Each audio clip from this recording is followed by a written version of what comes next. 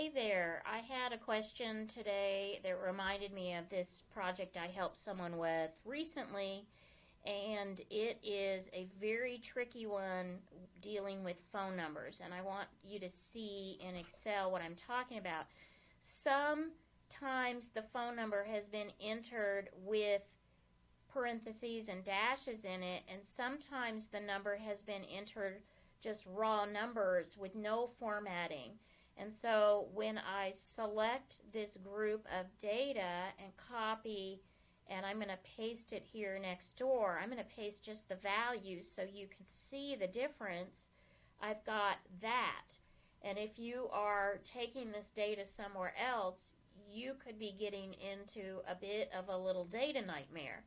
So what I helped someone do is kind of strip down all the unnecessary stuff out of this to leave us with raw numbers, and then we can use the formatting tools within Excel to get exactly the look that we want, and it's going to be consistent with everything. I've got a website here where I found the answer to, and I'm going to use that to help me here. So okay, so I've copied that and I'm ready. What I'm going to do is enter in column C, I'm going to say equals, I'm just going to paste in that. Okay, but I'm going to actually start it with A1 because that's where I copied the data.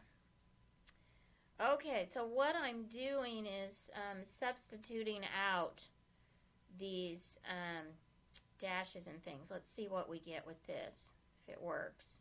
Alright, so I was able to clean down all of that. Let's just pull it down. Alright, so now I've got raw numbers for everything. So I'm making progress. What I want to do now is I don't want to leave this with this formula that I could accidentally fuss with and run into problems. So I'm going to copy it now. And now I'm going to paste as a value.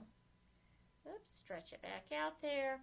Now, so this is a function, and over here this is just numbers in the cell. That's what I wanted to get to, just numbers in the cell.